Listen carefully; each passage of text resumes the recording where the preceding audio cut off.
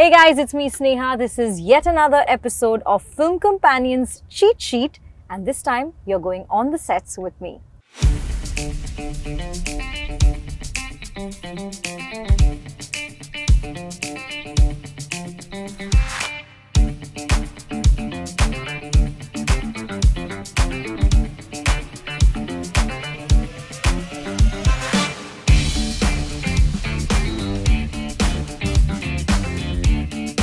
Picture this, a small town family, a mother-in-law who loves her bahus and daughters. Very kyunki saas bhi kabhi bahuti vibes. Typical, right? But hang on before you hit the snooze button.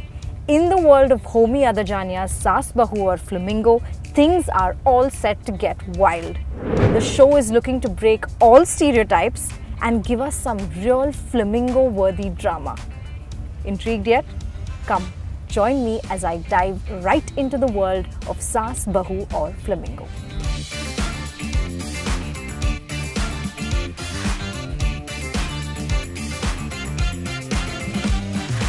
Listen, thank you for talking to me in the middle of the chaos while you are in the thick of things. I love meeting actors when they are marinating in their characters' headspace. Talk to me a little bit about the dynamics on set when you have such dynamic women such as y'all. You know the common misconception, right? So women on set constantly trying to I hate you again. Yeah, I hate you so much. Oh God, it's a good thing that you brought it up right now. Let's get it out. Let's just get this out of the way right now.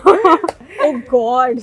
But honestly, it has been a riot. It's been a riot. Look at you guys. It's been really. This is the first time I'm working with her, and it's not just on screen or while we're performing. It's not that. It's just the whole energy of the set is so amazing that this bonding just happened Organically. It just happened. Organic.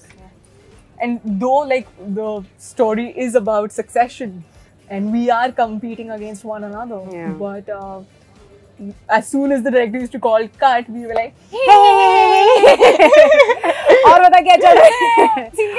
Although we would also get, he's not here now, we would also get Bajaudi, you have to be in your character. Sometimes. And sometimes he'd be talking to us only. And we're like, we're supposed to be in characters only. After playing so many terrific characters, I'm curious to know, what is make or break for you when it comes to picking a role?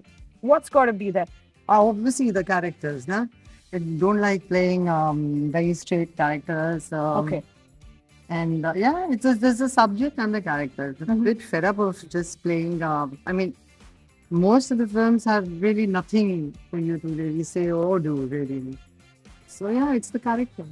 You know guys, that really is the biggest boon of the OTT space. The freedom to explore new avenues and break the stereotypes. Also just giving artists an opportunity to go beyond characters that are black and white. And I would think that this is what makes the audience even root for them despite their flaws. Also on Hotstar, there's shows like Arya where just women are given so much to flesh and take center Thank stage. God for that, yes. Are you guys having a lot of fun on set these days? Of course. Definitely. These days, I mean, this entire shoot has been so empowering. It's not just empowering as you get into your clothes and you walk on set, and it's not just that. It's run by women. It's a matriarchal setup completely from top to bottom, and there is no husband or a son that is the point of contention.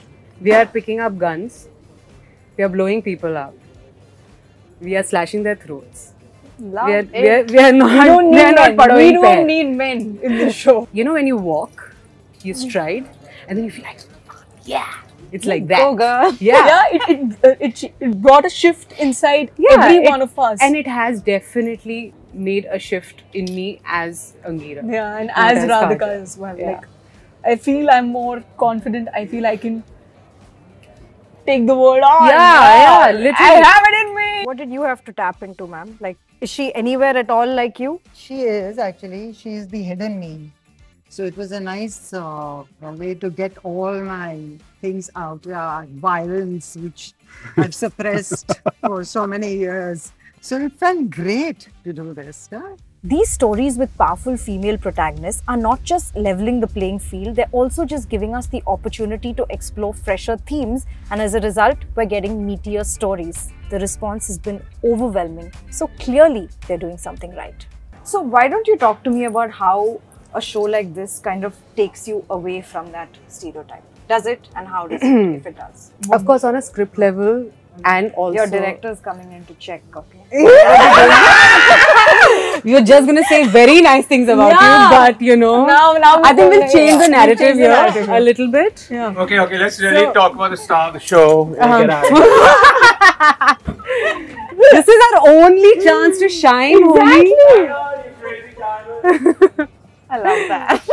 Love him. Yeah, and I love how he shows women. Oh yes. Yes. Oh yes. Yes, yes. So I want to talk a little bit about what do you think as women, what does it take to really flesh out an impactful woman's character?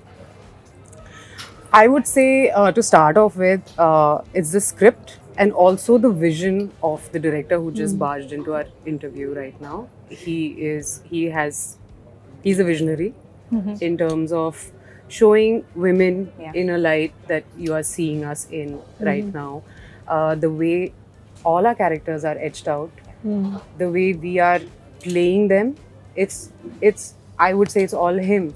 I mean, we are just, you know, abiding. And his characters are always like, the way he portrays women, they're always strong. They might not be good necessarily. Grey. They can be, it's always in the grey space, but they're really strong and empowered, and it stirs up something inside you. It gives you power, and every day on set, it's like, okay, I own it. Yeah. I have the power.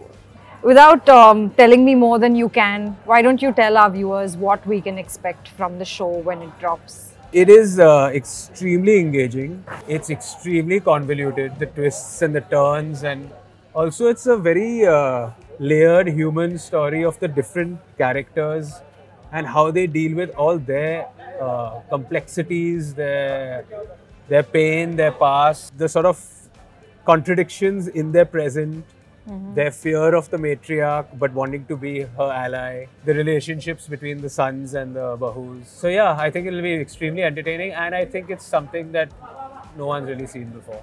They're gonna get everything. They're gonna get drama, They'll get suspense, humor, love, passion. They'll get everything. Everything. It's a full package. And some kick-ass women characters. Definitely. God knows we need that. Definitely. Yeah. Definitely. And I hope, you know, when people are watching it, especially women out there, I mean, I'm not just addressing this to women, but when they watch it, they feel like, Hi, you know, that's what I'm talking about. That's what I'm talking about. They can do anything. Anything.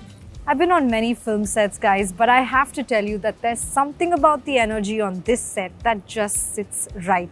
Women in positions of power setting the benchmark for how a substantial female character can be created. You know what really caught my eye on this set while I've been shooting the behind the scenes is how many women you have as HODs. How does that change the energy on the set? What is it like to just have so many women in positions of power on set? This is my opinion. I feel that I feel women are way more instinctive, more sensitive, more intelligent when it comes to the finer strokes, which for me is very important when I'm working. When there's only men on set, even finding a restroom is hard. So, like, even tiny things like that change drastically. When there are women, I feel like you get more perspective. And it's amazing to watch them work because they are good at their job. They're not just here for, you know, gender equality, not at all. They're here because they're good at their craft. It's a safe space. It's inspiring in a way to see women handle so much at this scale, like this scale of the kind of work that they're doing.